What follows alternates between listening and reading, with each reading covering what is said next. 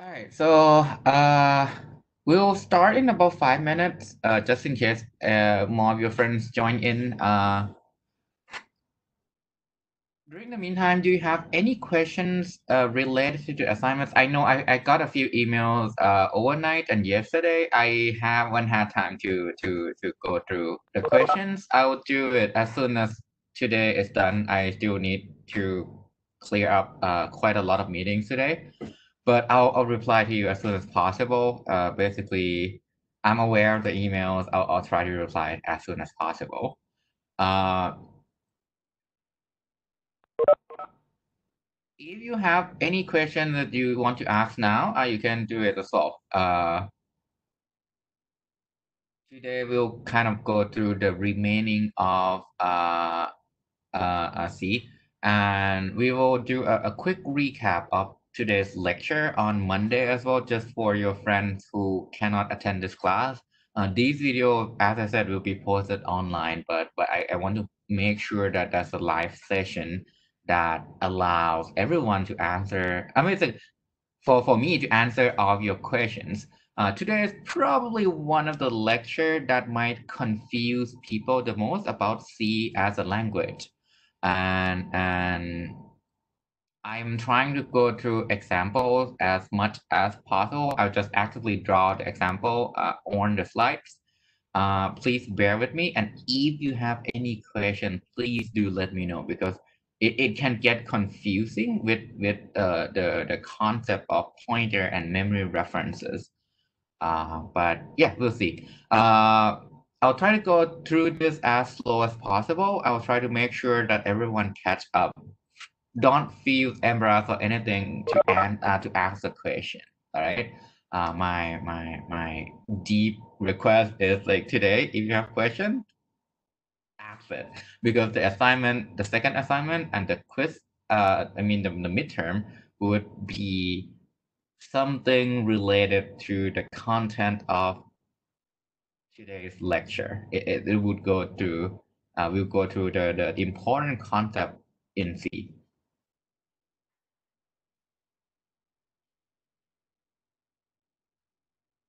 And assignment two will be more about writing code in C. So it should not be ramping things up too hard yet. But in the meantime, if you look through assignment one or you have any questions, feel free to contact me. I will reply as soon as I am available.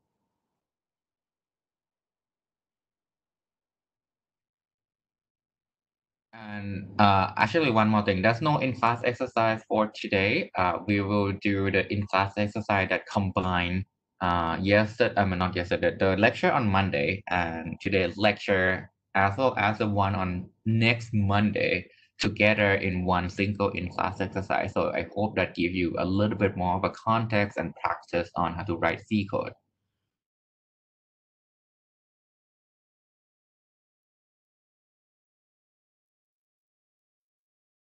All right, it seems like there's no questions for now, so let's begin today's lecture. On Monday, we left with how to write a basic code in C, how to declare variables, how to declare an integer, a character, how to use them, how to actually do add, multiply, if else loop, right? So one thing that every single programmer has to use, right, is an array. Uh, Anyone here have not heard about what array is? Because I don't mind going through what does it mean to for something to be in an array. If you've heard about it, I hope you do to some extent in Python. You can use this bracket to specify that this data type is an array. What do I mean by that? Let's say if I do int I bracket 10, what it will create is this series of integer. There'll be 10 of them. 1, 2, 3, 4, 5, 6, 7, 8, 9, 10. So this is I. I has 10 items. This is I of 0. This is I of 1. This is I of 2. This is I of 9. Each one of these data are integer. It is an integer. Basically, you just declare that that is a collection of integer starting from the first integer, which is indexed by 0, then go through each index. So 0, 1, 2, 3, 4, 5, until I of 9. So you would use this bracket. That's not the curly bracket. The I don't know what's called. But this sign to denote that this is an array. You can do the same thing for character. Basically, you can do the same thing for any single data type in C. Any single data type in C can be declared as an array. Basically, there'll be a collection of that. So my question, in an integer, it's kind of clear. I'm going to make 10 items. I will use any of these items, right? In a character, if I want to represent a string, right? Let's say I want to represent a string called hello, right? Because C doesn't have an object, a string is essentially an array of character. So these arrays basically consist of the character H, right? The character E, the character L, the character L again, right? And then the character O. How can I tell that that's the end of my character? Because I just declared that A has the length, it can contain 20 character long. So in C, anyone want to guess how can I tell that, hey, that's the end of my string? That's it. Hello, nothing else.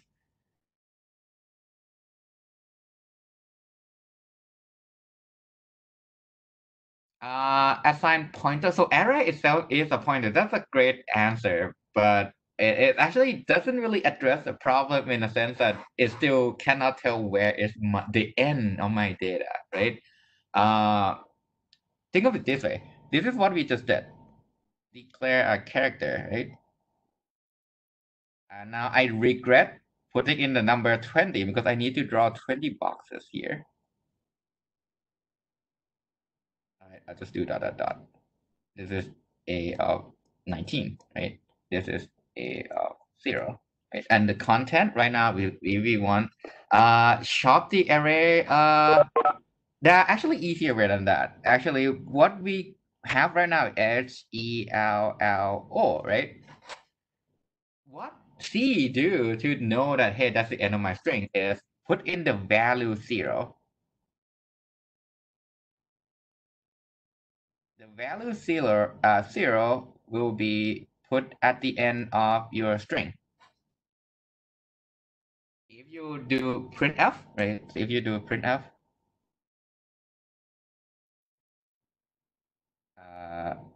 %s, which means I'm gonna print a string, and then I put in the value a, right? This will result in hello. It would basically scan through this array from the first elements to whatever elements that result in the value 0. So we go to h, we could print h, then go scan to the next item e. So we would print the lowercase e, then lowercase l, and then lowercase o. The next item it reads 0. Printf basically, okay, that's the end of my string, which means that if I want to store hello, right, which is 5 letters long, can I do it on another array, char B, which I declare as is a 5-letter long array?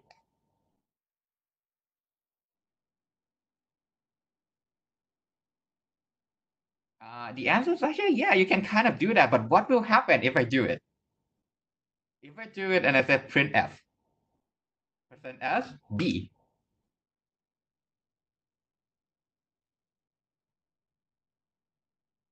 it would actually keep printing until whatever is scanned result in in 0.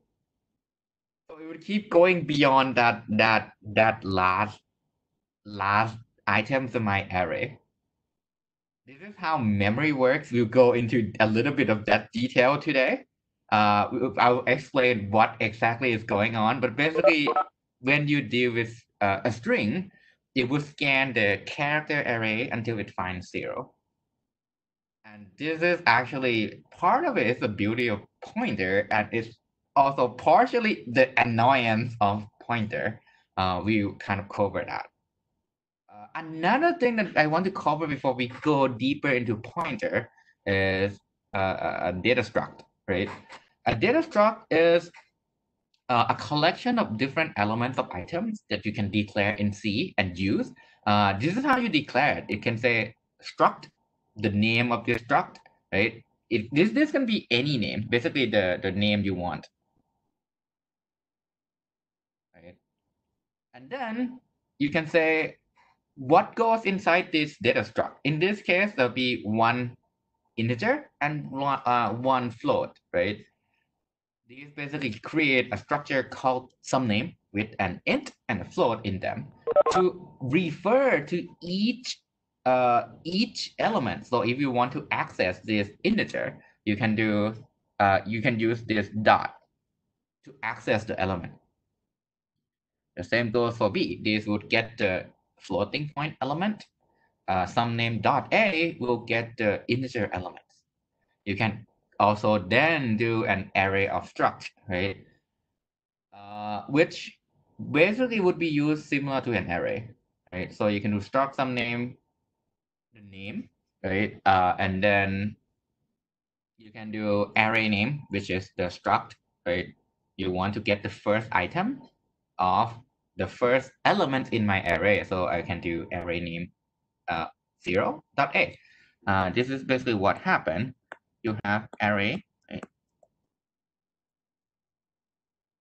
So this is ARR underscore name 999, the last item. This is the first item, ARR underscore name 0, right? Inside here, if you zoom it in, basically it would consist of A and B. This is integer, and this is a floating point. Right? And that's it. Basically, is you can declare a struct that consists of different elements. If you look in kind of like a programming language point of view, this is a collection. It's a collection of different data type, and you can access them. You can then declare an array of this collection of data type. If you want to define your new data type, for example, if I declare this struct, right, that use the same name, but every time I want to create an array, one thing I'm gonna go back to the previous slide, so hopefully it's not confusing for you, but I want to tell you that I'm going back. If I want to declare an array of struct, right, you can use this struct and then SUMNAME. It's a lot of typing, right? Every time you need to refer to the struct that you created, you need to type in struct followed by the name of the struct that you say, right? If I want to be lazy, I want to declare that struct SUMNAME is a data type. This is what I can do. I would use the keyword type def, define a type, followed by the data type that you declare, which in this case is struct SUMNAME, and this is new name, right? So in this case, if I want to create an array of struct, I don't have to write in something like this.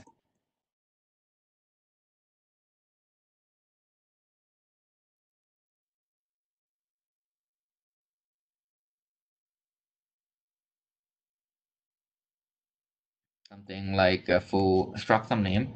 These basically goes into new name. That's a definition of my type. It's a new data type. And this is the same. This is the same as the array name followed by how many elements go into my array. Any questions before we go into point?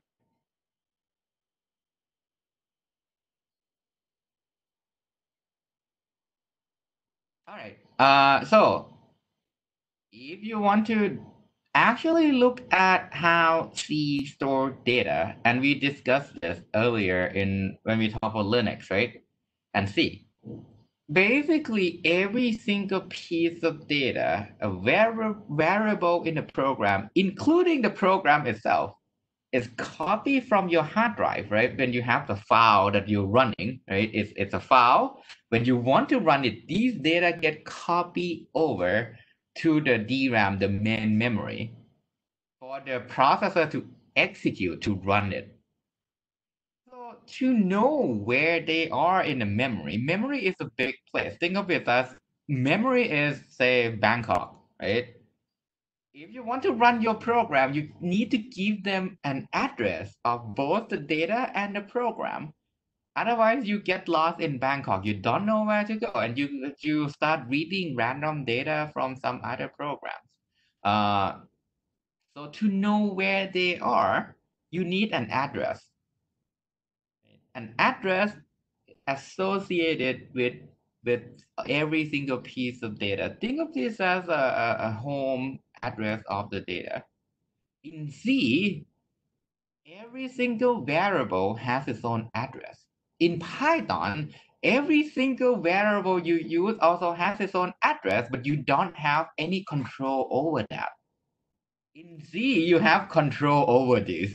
You can directly kind of like look at, hey, what's my address? You cannot do the same thing in Python. Array, as I used earlier as an example, is a form of basically an address. It's a range of address.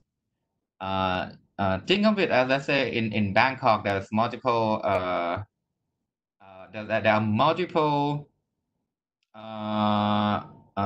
different likeหมู่บ้าน I don't know what's the correct word in English. I want to say village, but it's not village as the same meaning in English. But basically, it's this like uh housing area, right?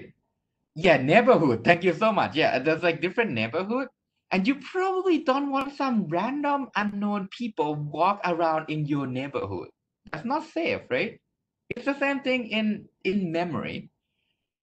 Linux has its own neighborhood, its own address space, right? You don't want Chrome to be able to walk randomly and read what's in that Linux neighborhood. Because otherwise, some random tabs on Chrome can crash your Linux. So this is the same thing. Array is a range of address. It's not as big as neighborhood, it's just collection of address that has its own range, right? And in C, you can kind of create the data type that store the address. This is called a pointer. You can have now, you can have a data type like integer that store data, a floating point, a character, right? A struct that store data. On top of that, not just data, you can actually look at address. And when you can look at this address, you want to be able to store the address as well, right? So this is called a pointer. So let me kind of visualize this a little bit, right? So we have,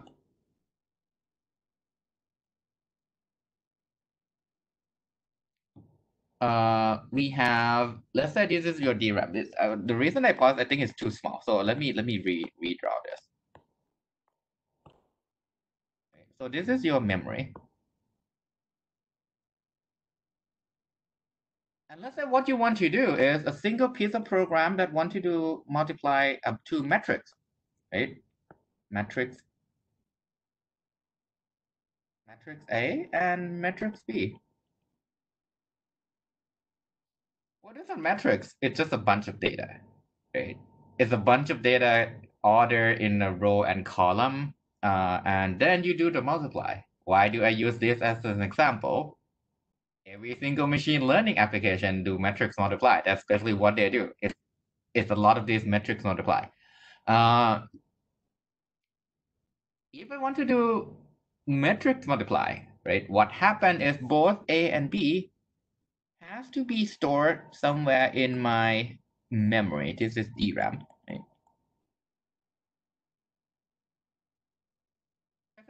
Just copy over from the file, the hard drive, right? Because you know where is the data.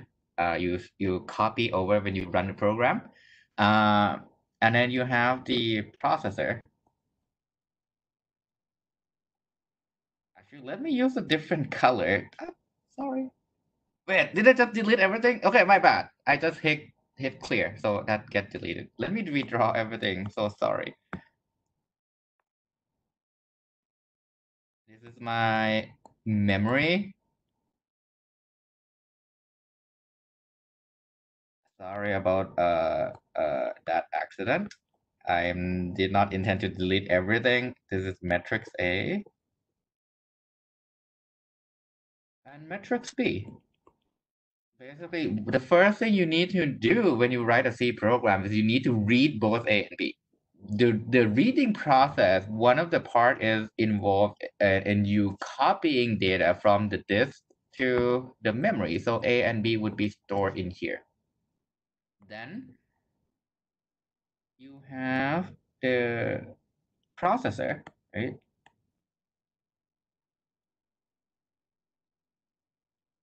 That what it does is processor is you go and execute, like do something with the data. In this case, multiply followed by add, right? That's basically what matrix multiply is. You multiply each element. Once you got the result of the multiply, you add them together into the resulting matrix. So the processor basically is on the CPU, right? And this is essentially DRAM.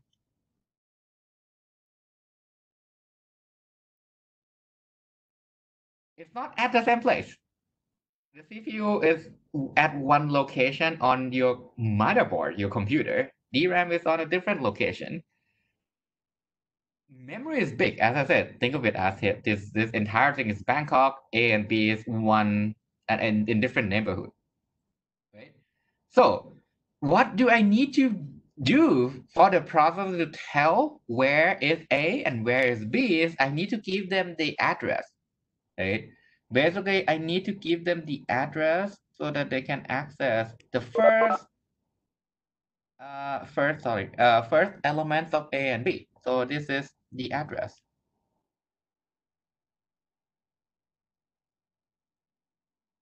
Where is my data? The data is A and B. So these are data, the actual thing that you want to compute on.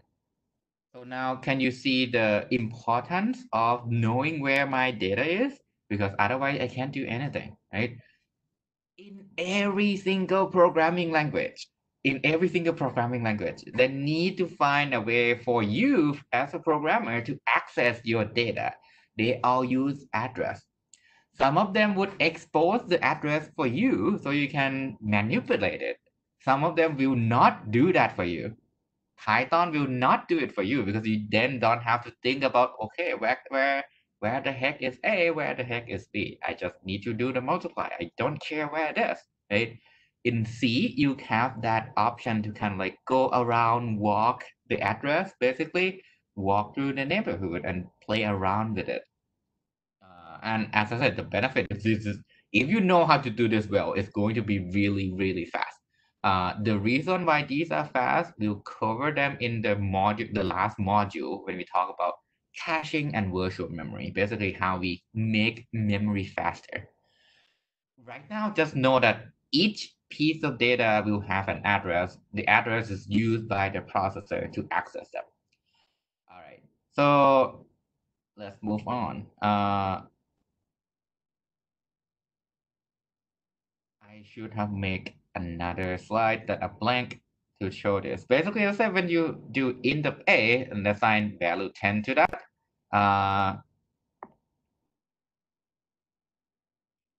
you have a as a variable, right? And it store the data value of 10.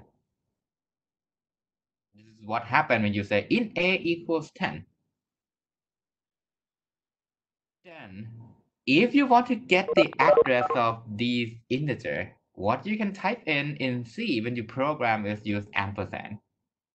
You might have seen that in scanf, right? When you do scanf percent %d and variable name, the reason why you need to put the and percent there is scanf take the address. Scanf need the address of where is the data I want to write to. so that it knows, okay, write this new data into this address, right? So when you need to actually deal with address, you use ampersand in front of the variable name.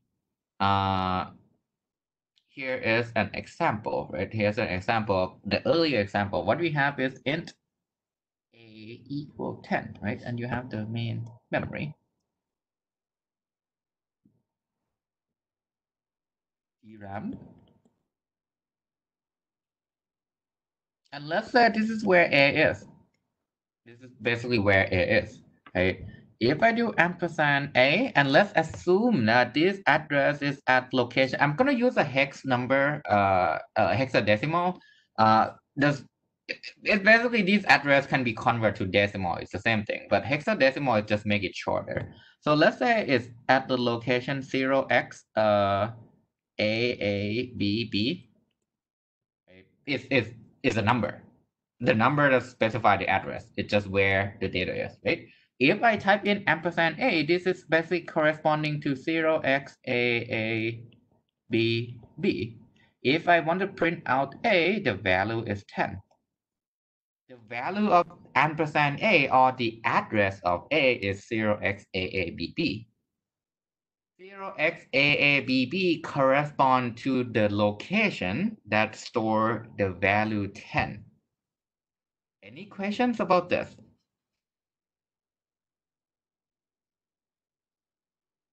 Because we'll then do the reverse. Okay, so basically right now we have a variable A. The address of variable A is 0xAABP. This would be assigned by C and the runtime. Basically the OS and the compiler can assign this value. The data inside this address is 10. The address is 0xAABP. If we want to use a pointer to do the same thing, this is what you can do. Int star A equal 10, assuming that you have allocate. We'll talk about allocation in a bit. Assuming that you have this space to store A, then you can do int star A equals 10. Now A is not a data anymore. It's a pointer. It's a pointer that store an address. The address right now points to a data that has the value 10. Basically, this address point to the value 10. Store A basically is the value of 10. A is the address that you are looking at right now, right? To get the variable address, you can do ampersand. To get the value of the pointer or an address that I'm pointing at, I can do star, right? And you can make a pointer point to other variables. Say right now I'm done with using these data 10, and I want to use A to point to a different piece of data. I would then reassign A to point to different things. You can also do an operation on a pointer. You can increment the address, right? So you can do A++. That would get me the next element of A. This probably might make you think about, okay, what's about the array? Array is basically a pointer. When you declare an array, you technically create a pointer. Then the pointer would first point to the first element. This is one example, right? Let's say you create an array of int with 4 elements, right? Basically, this is the same as, so this is your array of int with 4 elements, right? This is a pointer that point to the first elements, and you can do plus plus to go to the next element. Each entry takes exactly n bits based on the size of, in this case, integer, right? Because it's an array of integer. Let's say integer takes 4 bytes, then my pointer would be how much? There's this whole array. What's the size of this array? If I have an integer, let's assume integer right now is 4 bytes. and there are 4 elements, which means that my array is 4 multiplied by 4, right? 16. 4 elements, each element is 4 bytes. Now your pointer point to this collection of data, 16 bytes long. Whenever you move from one element to the next element, it would increment from the first address to the next piece of data. If you want to access A of 5, this is the same thing as you type in star in parentheses A plus 5, right? Basically, it would go to the 5th element of my array. Actually, that's the 6th element because the first element starts at 0. So A of 5 would go to the 6th element, right? Skipping 0, 1, 2, 3, 4, and then go to the 5th, the A of 5. You can also if you type in ampersand A5, right, this is similar to the pointer value, the address of that 6 elements of A5. There's another concept called a null pointer. How many of you heard about the word null before?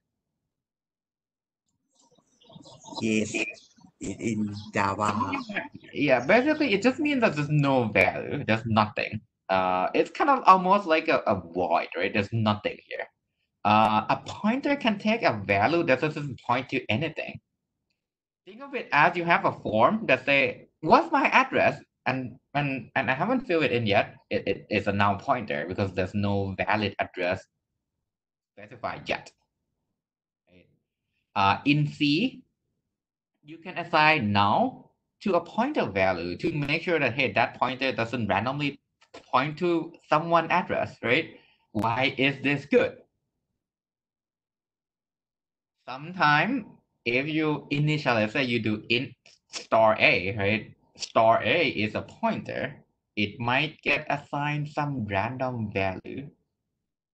What it means is you probably don't want your program to access that random piece of data. Why? Think about it this way. Let's say I own a house. I have my own address. Someone initiate random pointer. It just happened that that pointer point to my home. I probably don't want some unknown person walking into my home and look at what's in my house, right? That's not safe. The same things with program. You can assign null to a pointer value so that does nothing like that happen. And knowing the address is also can make things a little bit unsafe in a way that if I'm a thief, right, and I know where exactly my target is home is, I then can actively try to sneak into that address. This is a lot of how virus work. Basically, if you want to create a computer virus, one of the process is can I figure out the address of where the important data is located, right? Where does my operating system store some important data? Can I sneak in there and either look at it or modify it?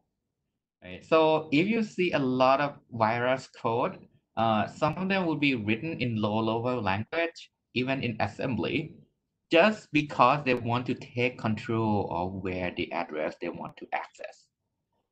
All right. So, each data type has its own size.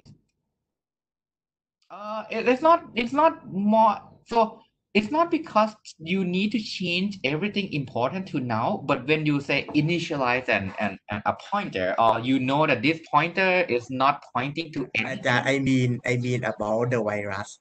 The virus, can the virus do that? Does it change important stuff to now? I mean, it doesn't have to, it just change to some other value, right? It just need to change it to something else.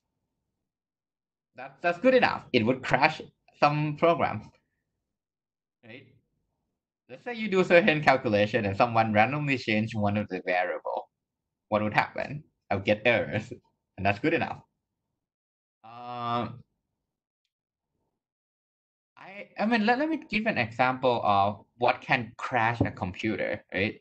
Let's say you run a computer. How many of you run into the blue screen before?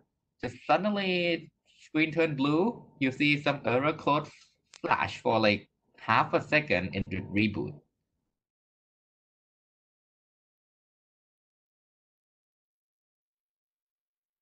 Okay, not anymore. Okay, that's great. Actually, that's a great thing about computer nowadays. There's actually a lot of new actually computer architecture techniques to prevent those blue screen, right? But one of the really common thing in there is uh there's a bit flip basically in your memory, right? Each memory is storing it basically what's in there is data for every single program running on your computer, right? So what happened when there's a blue screen is some of those data get flipped from 0 to 1. And then the OS detects that, hey, my own data gets flipped. It might be because someone else trying to hack to my machine, or it can actually naturally happen. When I said naturally happen, let's go back to physics. We store electrons in DRAM, in a capacitor, right? Basically, there's a capacitor in in the memory that store electron that represent either value 0 or 1. Capacitor, as we might have known it, or if you don't know it, the fact is capacitor leaks electron over time. So let's say 1 millisecond has passed, and by accident the electron leaks out. Bit flip, right? Bit flip, just one single bit. Yep, OS detect that. OS thinks that, okay, someone might be trying to hack to my machine. I'm going to reboot myself so that I restore the old safe state. That's it, right? Uh, that's how knowing an address, if you know someone's like an OS address that owned by a kernel, what you can do is randomly flip the data. That's it. That's all you need to do. When I said you might want to assign things a pointer to now is basically because you don't want to randomly crash your machine because you are pointing at some important data and you accidentally modify it. Right? It means that you run the program accidentally flips some important data, and now you get a reboot. Yep. Basically, yeah. Your program becomes buggy. But yeah, that's actually one possible cause of those blue screen. All right, let's come back to our material, right? And if I'm getting too much sidetracked on like some unrelated issues, and you feel like, hey, let's come back to the material. Let me know. Uh, Somehow I just want to tell you like what's going on in a computer. Uh, in C, one thing you can do is to detect how big is my data. You can do size of int would print the size of an integer. Is it 2 bytes? Is it 4 bytes? Is it 8 bytes? These size actually vary across different machine. It kind of depends on a few things, the language as well as the architecture. Size of float will print the size of a floating point number. Let's say A is an array. Right? If you put in size of A, it would print how big is my array. The process of using store and ampersand is called referencing and dereferencing. When you do store and the variable name, this is called dereferencing. You dereference an address into a value. Ampersands means I'm going to reference. You create a reference or an address that points to the data, right? So what does this do? Store and A.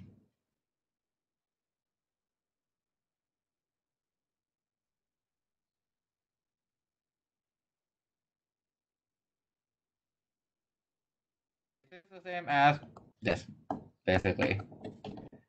Start and I'm dereferencing, and then I'm referencing it again. So I got A.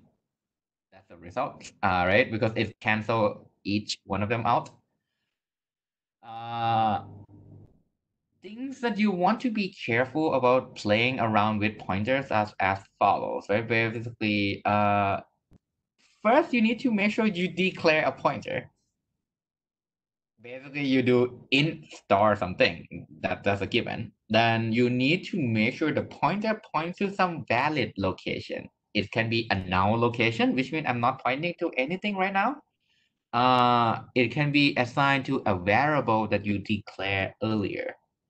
Or it can be point to some allocated space, which you discussed in a bit. Otherwise, accessing the pointer becomes illegal.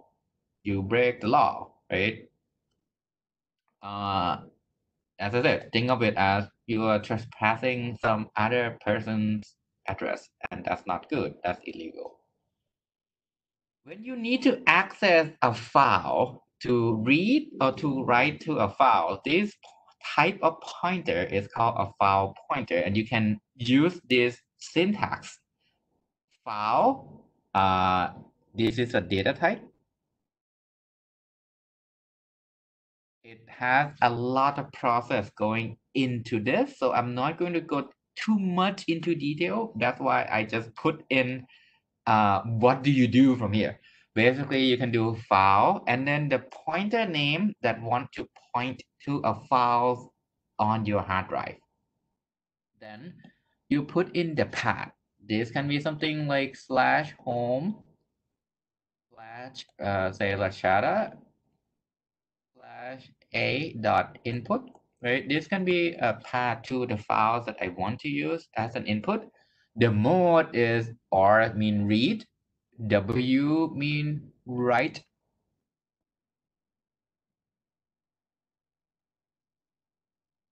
And when you are done with the files, don't forget to close the file.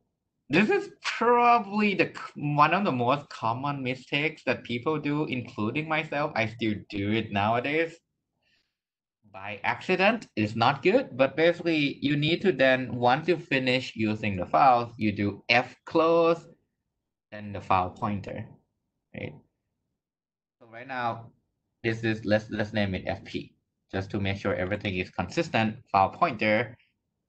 So this example, you can convert to file star FP, right? And then FP equal F open, path, and then read, for example, and then F close. Let's say once I'm done with it, F close, FP. That would close the file. And if you want to see more, I actually recommend you to take a look at this. It's this file, we call it stream, and we'll go a little bit into more detail. What does it mean for something to be a stream? If there's an error when you open a file, for example, there's no file. You put in a path, the path doesn't exist, you get null. So FP, the file pointer, would get a null value. You can read from the files by using scanf. Basically, we do a scanf on a file. So notice there's a letter F here. You put in the file pointer. For example, in the earlier example, the file pointer name is FP. So you replace that with FP. And this means that I'm going to read one integer from the file. I put that value in A. This is the same concept also applies for the get function. So you can do get C, get character, and get S, get string. This would get this character and string from your keyboard. If you want to get it from a file, you do F get C and F get S. Writing to a file, so instead of printf, then you use F printf, file printf. The same format as the scanf. There is one more thing, right? End of files. This tells when you keep reading the files, at some point you need to be able to figure out, hey, that's the end of my file, my file, right? It's a text file, and that's the last line of the text. So once you keep doing scanf, scanf, scanf, when it reaches the last point of your file, the return value would raise this end of files flag. Basically, it would tell, hey, that's the end of my file. Don't keep reading. That's it. I can't read anymore. That's the end of this file. You can use this function FEOF file end of file and put in the file pointer to check if you reach the end of file. Right? So one common thing that you can do is you can have the while loop. While not end of file, right? My file pointer, and then basically I want to keep reading every single line. So one thing I can do is to do scan f, right? Scan f fp %s and then string, right? My string. And that's it.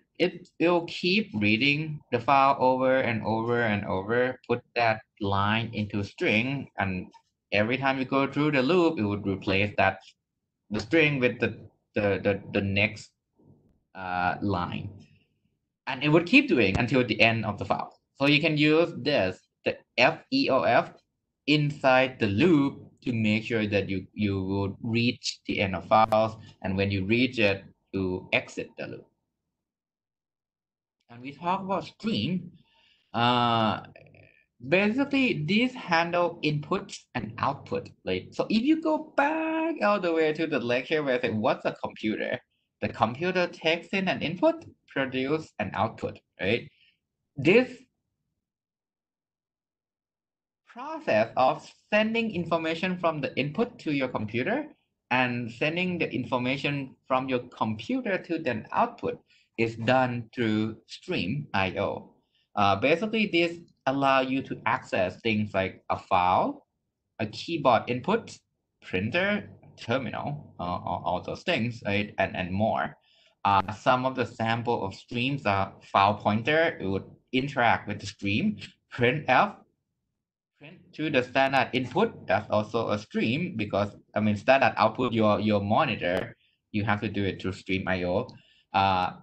Print to a file or as printf even is print to a stream, which would then can be flushed through your monitor output, a file, or even a network location, right? So this is what does mean to be a stream IO.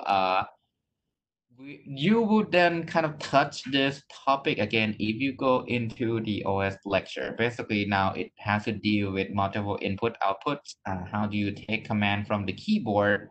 How to deal with it from the C program. Okay, so let's take a quick 5-minute break before we move on to the second part of the lecture.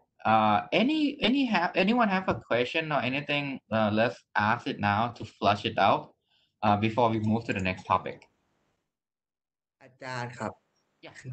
คือปิน F คือมันต้องมีฟอร์แมตตลอดเลยใช่ไหมอาจารย์คือใน C So if you don't, you mean the percent the D, right? %D You don't have to. If you know what exactly you want to print, for example, I just want to print "Hello World," right? You just type in printf quotation "Hello World." You don't have to have %D or anything.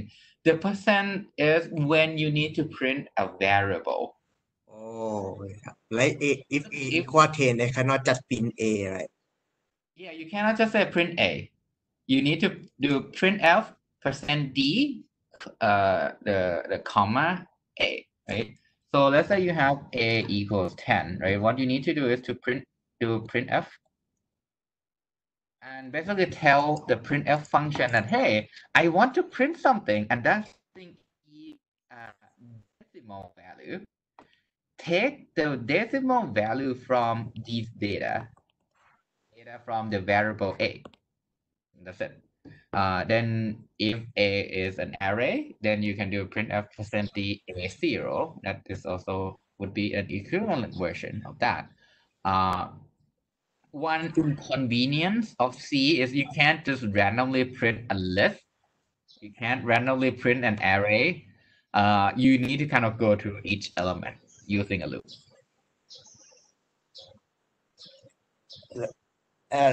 In C string can only represent by character array ใช่ไหมอาจารย์ Yes. So there's no such string thing type as a string object, right? Because there's no object.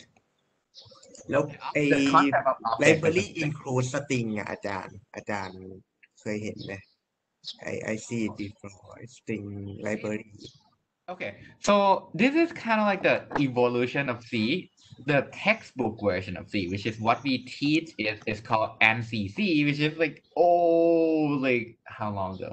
About 20 years ago version, like when they invent the language and then when it gets like updated to this is a canonical C language. It doesn't really have the concept of string. Then when you keep updating the GCC compiler that deal with C code, and then now it kind of blend with C++, right? So C++ has a string. It's a part of the standard object. In C, a string is basically an array of character. It's the same thing. Basically, it's a pointer of a character, basically a pointer to a character.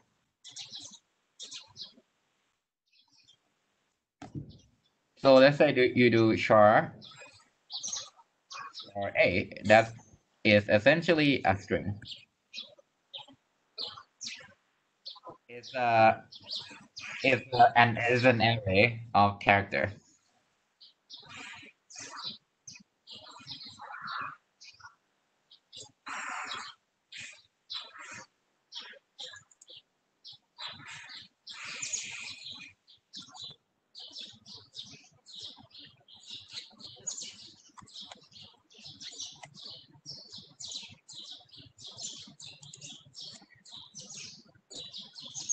Sorry, once while bird chirping, wife is definitely nice. Let me kind of mute you.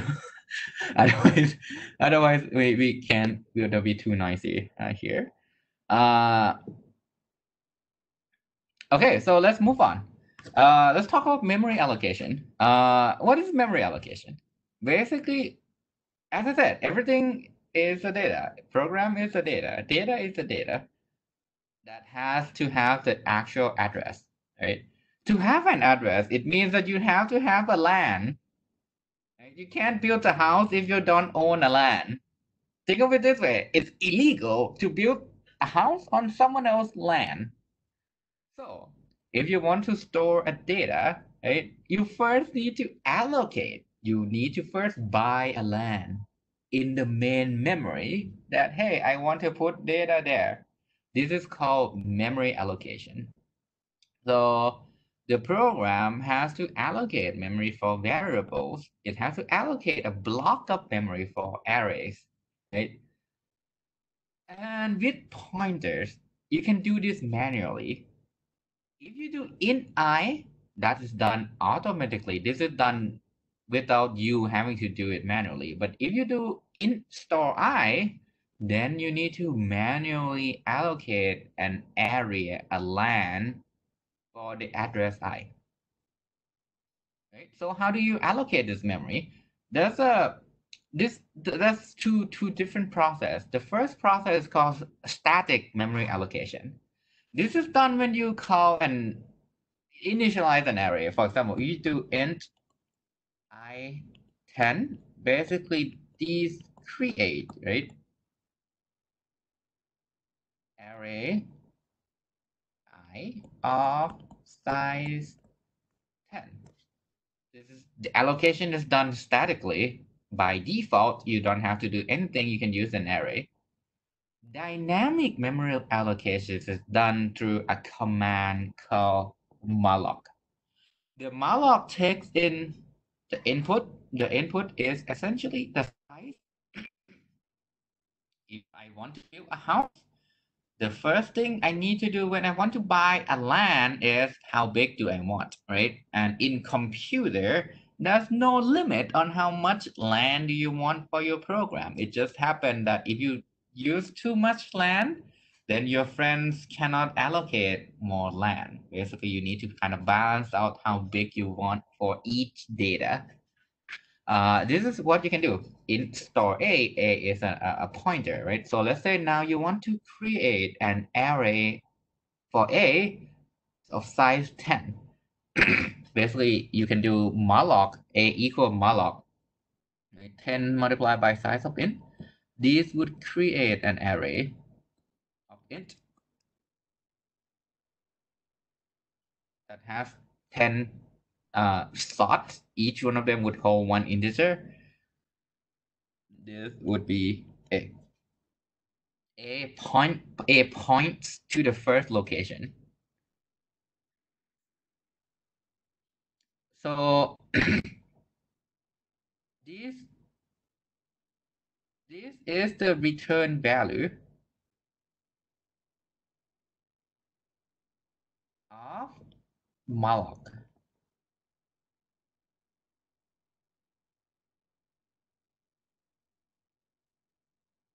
Right? Basically, malloc gives you an address. The address is then assigned to A. Basically, this command basically go and find a free location in DRAM. Give that to A. You send some agent to find, okay, where's the free land? Where's the free land? If there's a land that match the size that you want, you then go back and tell A that, hey, that's where your land is. You can put data there. That's it, right? It's as simple as that. Yeah, that's exactly the same example. So here is like a drawing example. So what we just did was do this, right? In store A, and then I do A equal malloc.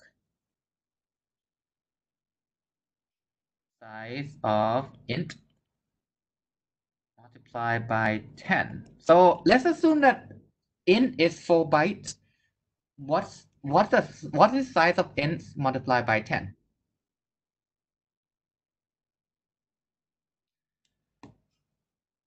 Let's assume int is 4 bytes. This is basically 4 multiplied by 10, right? 40 bytes? Yep. Basically, what you put in here is the same thing as A equal malloc 40. It's the same thing. Basically, size of return a number that represents the size. Multiply 10 is also a number, so you get a number. Basically, inside the memory, some of these are allocated for like Linux. Some of them are allocated for another program that you're running, right? Chrome, YouTube, or whatever. And then what this process would do is to go seek these location and say, okay, where is the empty 40 byte area that I can use for A? And let's assume it's right here. Let's assume it's right here. And this address is 0x FF00. This is a number. Basically, that's the address of where the empty land is. It would come back, return it to A. Now A would take the value 0xFF00, right?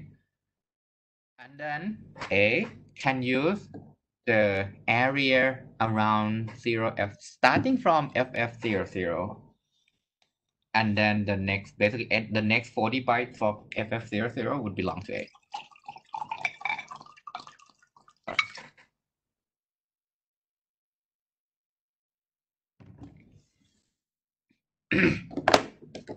So let's actually, this process is annoying, right?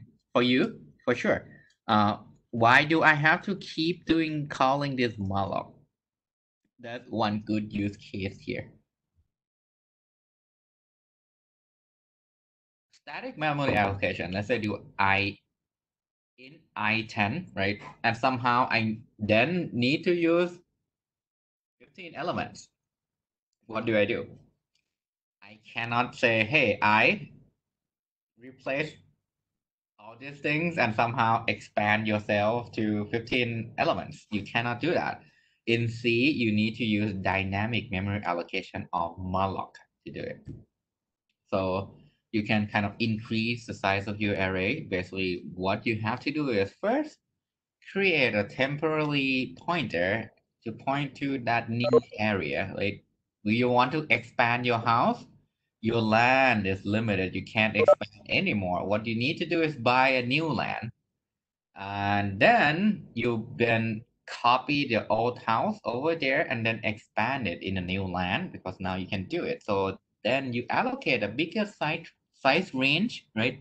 For the zoom pointer, you copy the old content, you deallocate the old pointer, and now you have a new array with more land. And when you do deallocation, which I'll go over in detail in a little bit, deallocation is the process of marking this old land as not used anymore. Someone else can come in and claim it. Right? So here's what happened when you do deallocation. Uh, this is done through a function called free. What happened is, let's say you no longer need to use this area of the address that you created anymore. You don't need to use the land, right? So you can free them by calling free address or free pointer name, because pointer names is an address. Basically, you free up the address. This would allow the OS to know that, okay, that land is now free. I can give it to someone else. This is how the OS can handle the case where DRAM is limited, right? So if you buy a computer these days, how big is your memory? Usually it's like 8 gigabyte, 16 gigabyte, 32 gigabyte, or 64 gigabyte, right? It's limited. You can't fit 1 terabyte of data into your DRAM. It's just impossible. Well, 1 terabyte is almost always impossible, except if you have this new device called Intel Optane. It just came out that have terabytes of memory. But anyway, uh, then you need to keep freeing your allocated memory. So don't forget to free if you don't need to use the data anymore. That's another common error. So let me list some common errors that I have tell you for now. Things like if A equal B. Things like you open a file and you forget to close it. Or you allocate a memory and you forgot to free when you're done. You need to do this to avoid this thing called memory leak. What memory leak happens? What it does is the program would keep consuming more and more and more and more memory because you never free them. And at some point you run out of memory. And then your computer would be super slow. You might have run into the case where you open 50 different Chrome tabs, right? And then your computer comes to almost a halt because you don't have memory anymore. And the result of this is then basically your computer will be super slow. One more concept before we kind of finish to the lecture is this concept of heap versus stack, right? A pointer can point to both a heap or a stack. Basically, both of them are inside DRAM. And there are like some minor difference. A stack refers to an area that is allocated for the program right before you run it. This is done through the compiler. When I declare, if I write a code like this, right? Int a of 10, I know right away that, hey, a would have size 10. So these would go into the stack. Things like variables, static arrays that you declare A10, these things would go into the stack. Any static memory allocation basically go into the stack. The benefit of these is compiler can do tricks, which I'm not going definitely not cover in this class, but they can do tricks to make your program faster because it knows exactly what's the size of your data. Heap is where you can do dynamic memory allocation, which you call malloc. Right? Those malloc would use the area from the heap to grow your arrays, to grow your data. So what are the use case of pointers, right? It's annoying, right? It basically it can be really annoying, but the first use case is first, obviously dynamic memory allocation. You can keep increasing the size of your array, and that's convenient, right?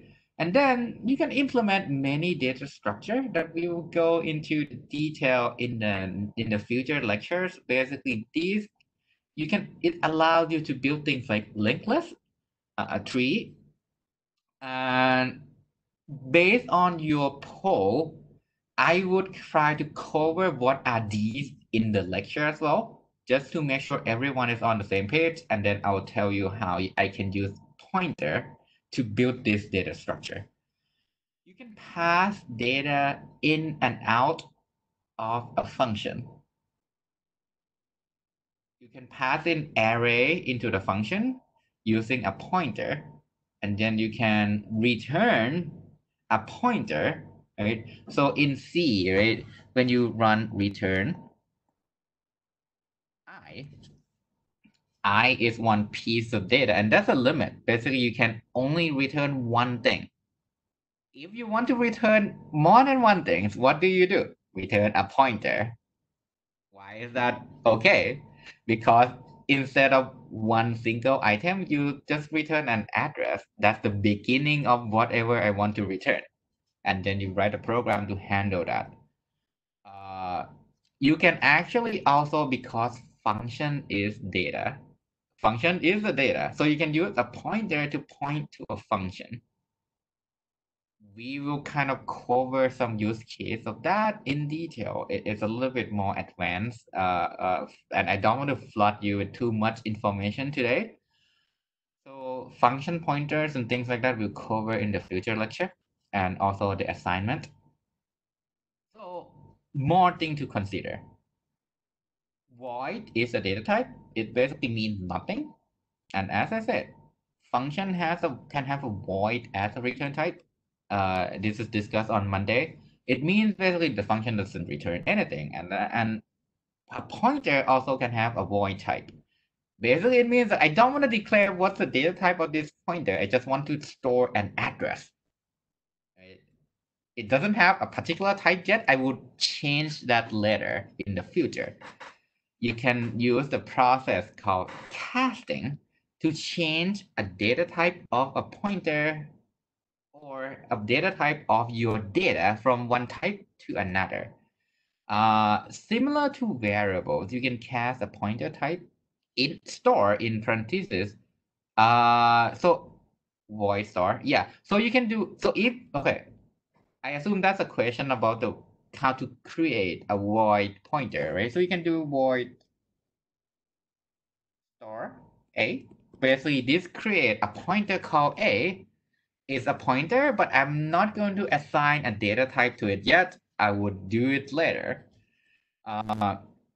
So you can cast similar to variable, the normal data. You can do int store, would mean that I'm gonna cast this pointer into a pointer for integer. Float star means that it's a pointer float, and etc. Why is this matter? In C, a character is 1 byte, and integer is 4 bytes, right? So each type of data has different size. So let's say I have created int star A, and now I allocate 4 entries for that. 2, 3, 4, right? And this is A. If I do char star, well,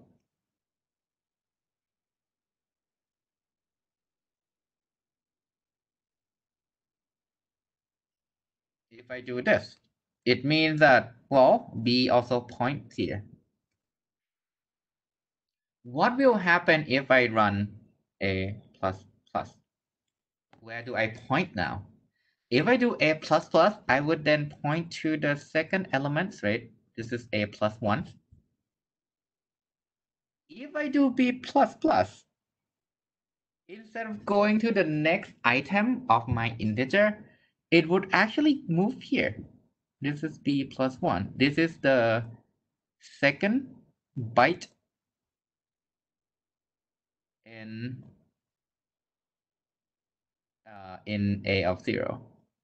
Because now B is the data type char, character. Character is 1 byte. So when I increment B by 1, I move 1 byte instead of 4 bytes, right? So I don't go to the next integer element. I just go to the second byte of A. And that's the difference. Okay, any questions about this? Because I feel like that might confuse you.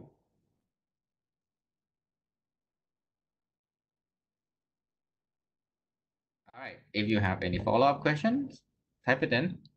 I will reply or email me when you run into these in either from the exercise or from the assignment. Another thing is a constant, right? You can type in CONST. When you type in CONST, it would tell C that whatever you declare here will not be changed. For example, if you const int star A, it means that A can point to many things, but when we use the value A, when we use this value, we cannot really modify the data. Think of it as a read-only pointer. You can modify it. It's a constant. This is different from the earlier case. The reason why they are different is where I put in this keyword const, right? This get interpreted as I have a constant integer followed by star A. This is I have integer pointer that is a constant that is called A. So A is a constant. In this case, integer, the data is a constant. So this is data. This is a pointer.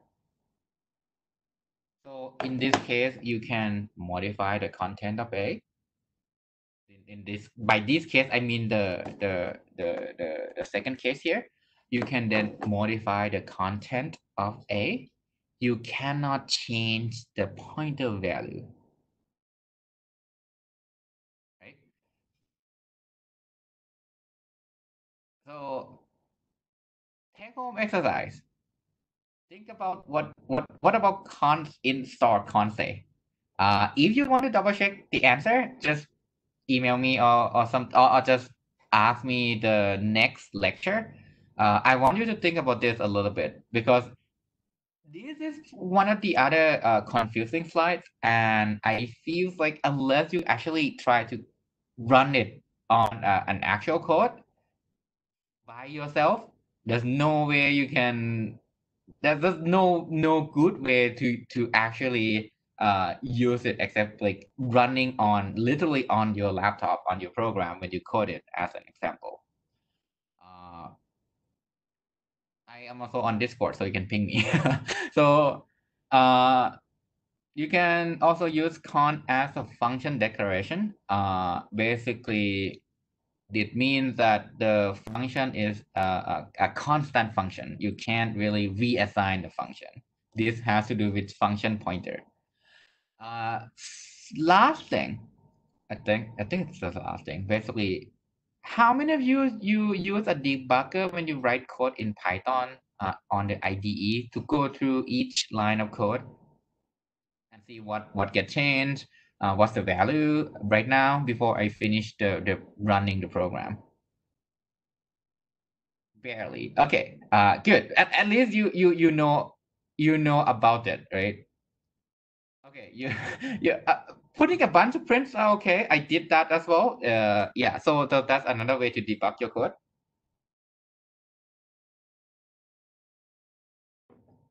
In C, there's a convenient tools that you can use. This is called GDB. It allows you to debug both C and C++.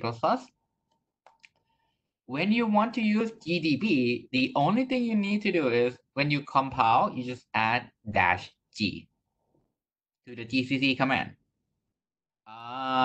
Then you can actually type in the command line in terminal, say GDB executable, the file that you want to debug, like the binary you want to debug.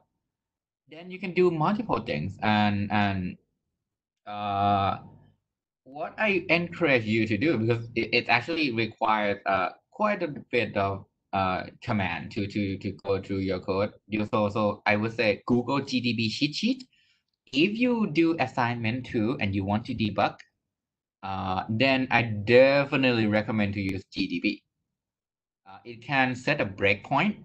The breakpoint basically means that once you hit this line, pause the execution, because I want to print out what's the value of this variable, what's the value in this array, where is everything. So you can set the breakpoint with the line number or a function, or even a function name, right? You can run a program in GDB.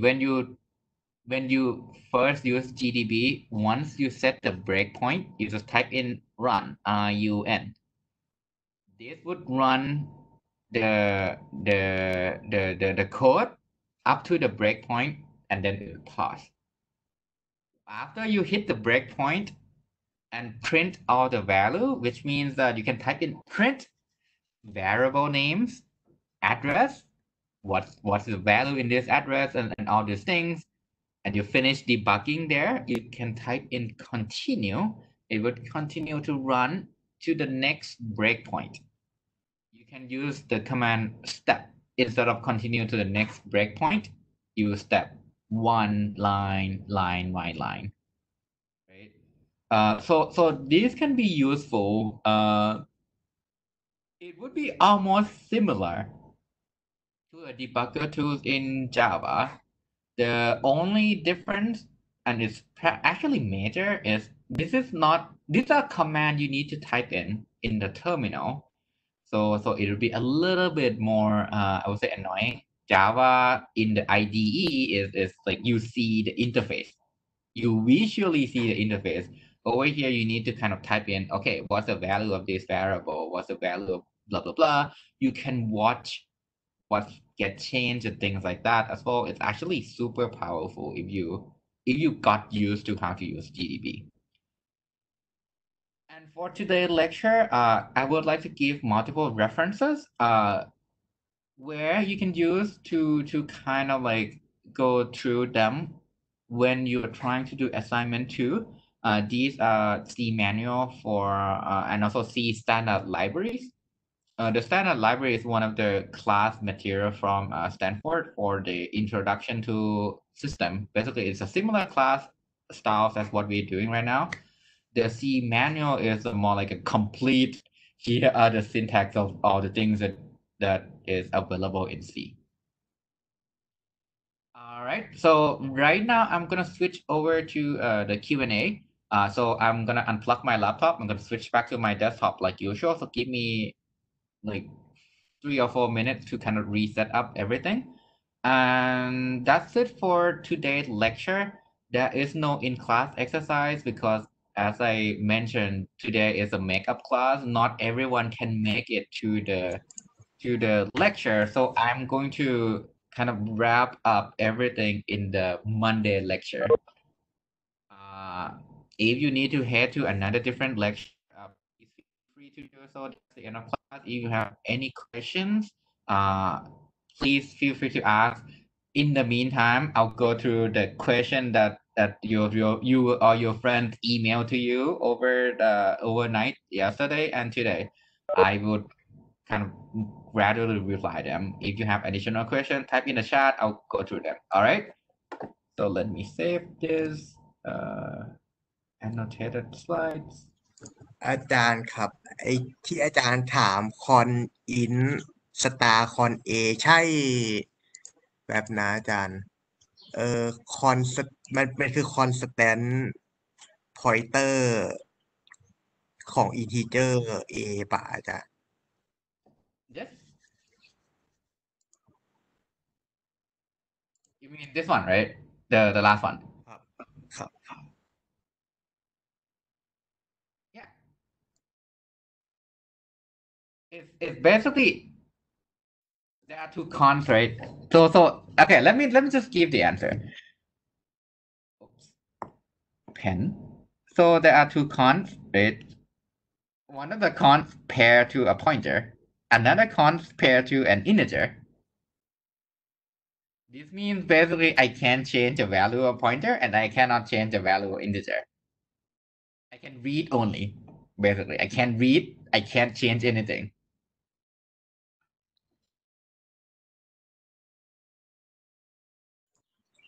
อาจารย์แล้วผมเคยเห็นบางทีเห็นคนใช้อินทิเจอร์อยู่ก่อนคอนอันนี้เหมือนกันไหมอาจารย์อินคอนสแตนกับคอนสแตนอิน That's different. Basically, the cons would pair with what comes next, right? So in the first case, when we do here in the first case, here you see cons int, right? That means that I can't modify the int, the data, basically. Then here I can't modify the pointer, but I can modify a. And a is a pointer.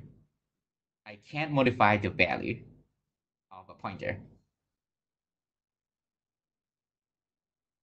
Here, I can't really modify anything. It's read only.